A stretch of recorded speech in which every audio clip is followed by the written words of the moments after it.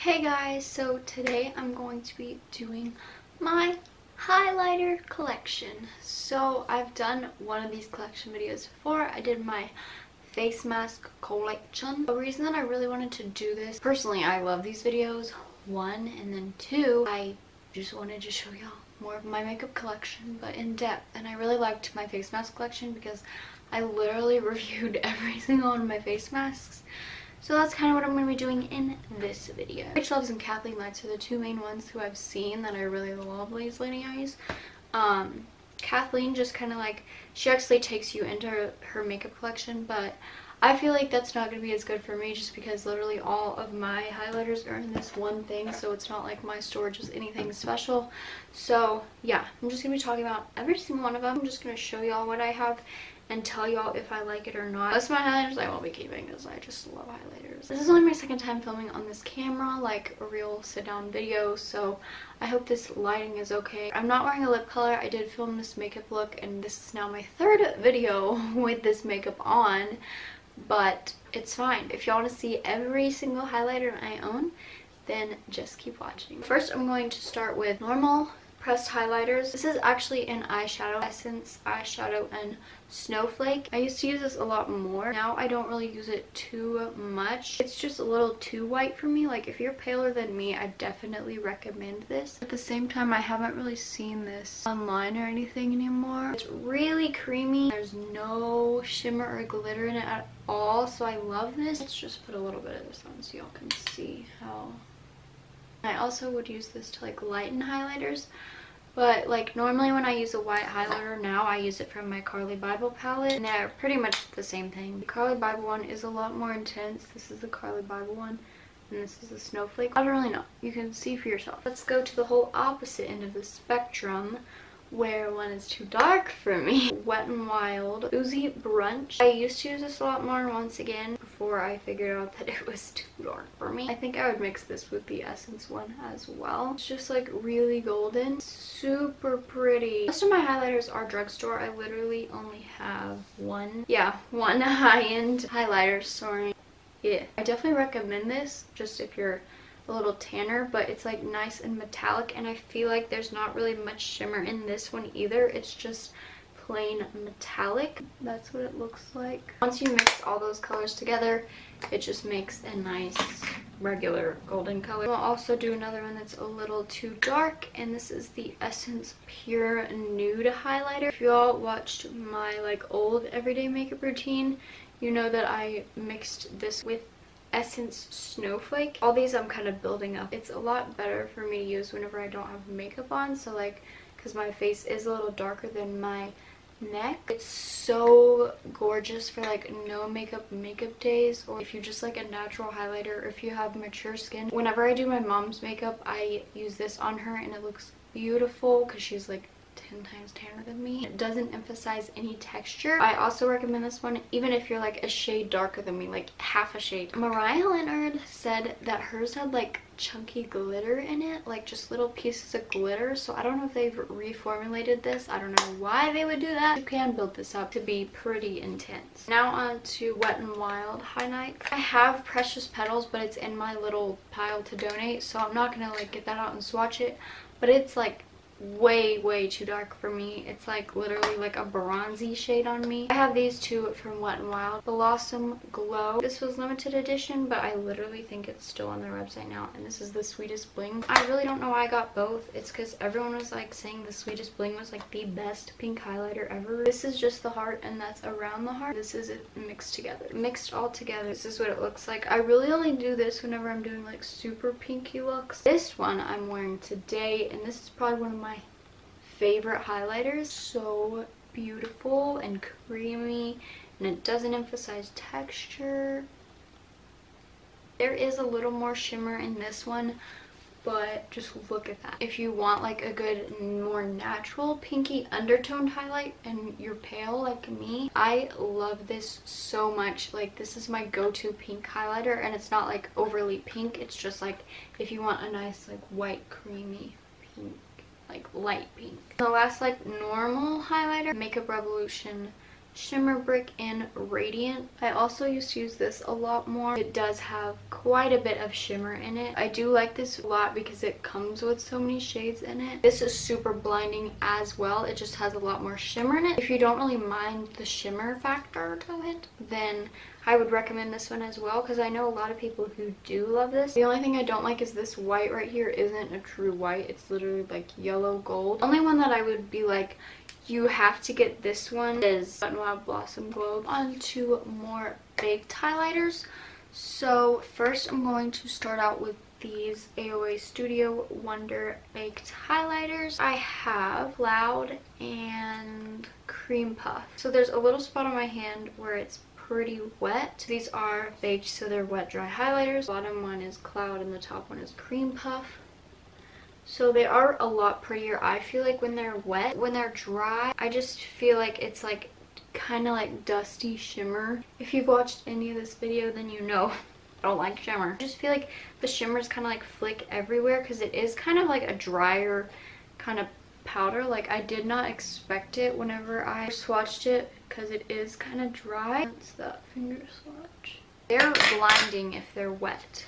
I love them when they're wet, but I just feel like you need to use them wet, or like at least like spray setting spray on your face first and then put it on, or put it on the brush and spray the brush. I don't really know. Just if you go in with it dry, it will like, they'll be kind of like shimmer everywhere. When I first used them, literally nothing came off. If you watched my haul, I'm pretty sure in that video I was like, wow, nothing comes off. But I ended up scraping the top off and it works so much better. If you have any baked highlighters that you feel like don't work, then definitely scrape the top off because it's worth a try. The e.l.f. baked highlighter in Moonlit Pearls. As you can see, mine is broken. That's that.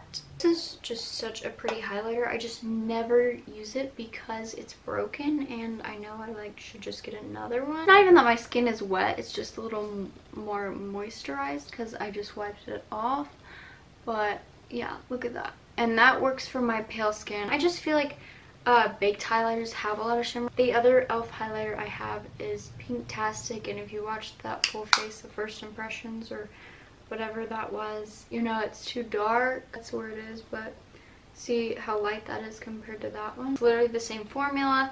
This is a baked blush. It's super metallic, and these are like probably one of the best baked highlighters I've tried, because most baked highlighters just don't impress me at all. I did, once again, scrape the top off. I'm also going to do this Colourpop highlighter right now because I don't really know what I would put this under. This is Lunch Money. If y'all know Colourpop highlighters at all, it's like cream, but it's also a powder. I never used this Colourpop highlighter. I used it a lot when I first got it. As you can see, I've hit pan. It's just not as blinding as I would like. Like on my hand, it looks really good, but I feel like when I put it on my face, I would rather use that as like a base than an actual like highlighter. I do really want to try Flexitarian because I've heard that it's literally like the best thing ever for pale skin. Other than that, I probably wouldn't get any Colourpop highlighters. I mean, I just need to figure out how to use them. If you have any tips, just leave them down below. None of these so far I like actually like hate, like I can't use. I'm gonna move on to like into contour if they're in a palette with like other stuff. Now this one, this Essence contour powder, this highlighter literally mattifies your skin. It's not like it is meant to be like a powder. I think I actually thought that's what this was at first, was a powder. You can kind of see like barely anything. It does more just dispersing shimmer all over your cheek than it actually does like highlighting. Like, it really doesn't do anything on your face. Like, it kind of just mattifies the area, honestly. Don't really like the bronzer either because the bronzer like doesn't do anything. Like, it looks a little darker on my hand, but like doesn't do anything. So I definitely don't recommend this for the bronzer or the highlighter. Then I have these two highlighters in the NYX contour palette. These were like the first two highlighters I ever used. Ice Queen, and this is Nectar. I used to mix these a lot, or I would just use Ice Queen. Nectar really reminds me a lot of the Essence Pure Nude highlighter. But that's those two colors, and they're really nice. These don't have any shimmer in them. It does have some in it, but they're really like natural looking highlighters. They're nice to be in this contour palette because I used them a lot, but they're not like mind-blowing. Back then it was like these are the best highlighters ever, because then you have like everything. The other like palette with other stuff I have is obviously the Carli Bybel palette. It's what all the highlighters look like. You could use any of these eyeshadows as highlighters as well. I've literally like talked about these so many times. These are probably my favorite highlighters in my collection. Like if you were to get one thing out of this whole video, it would definitely be this palette. The eyeshadows are bomb as well. You have like everything that you need. Regular bronzy kind of tan shade. It's actually just like a hair too dark for me. And then you have your pinky shade, and then you have your white that you can mix in with any of them, and then you have like a duochrome kind of pinky purpley blue. Then you have like a warm orange, and then this is like a super deep bronze. So you literally have something for every skin tone and every makeup look. These are so good. They last so long. They're so creamy, so pigmented, so blinding. I love those highlighters so much. Now I'm moving on to like regular palettes. So this is also one that I would recommend as well if you're gonna pick up one thing and you don't want all those eyeshadows. This is the Flower Beauty Shimmer and Strobe Highlighting Palette. The only thing I wish they would do is just like cut this section off. There was a brush in here. I feel like these are the 3 tones that you need in your highlighter collection. Just your standard highlighter, and then your pink one, and then your bronzier tanner one. These, oh, they're just like liquid metal. This is probably my favorite highlighter palette ever. They don't have shimmer in them at all. Actually, I think if you were going to purchase one highlighter from this video, it would be this. Like, you have to get this. And it's so great for eyeshadows. It's just amazing. Another one that I really like, I'm not like as passionate about it, but is the NYX Strobe of Genius Illuminating Palette. You literally have everything in here. Like, if you're starting out with highlighter or just want like one palette for everything, this is what you need to go for, because you can build them up to be crazy intense.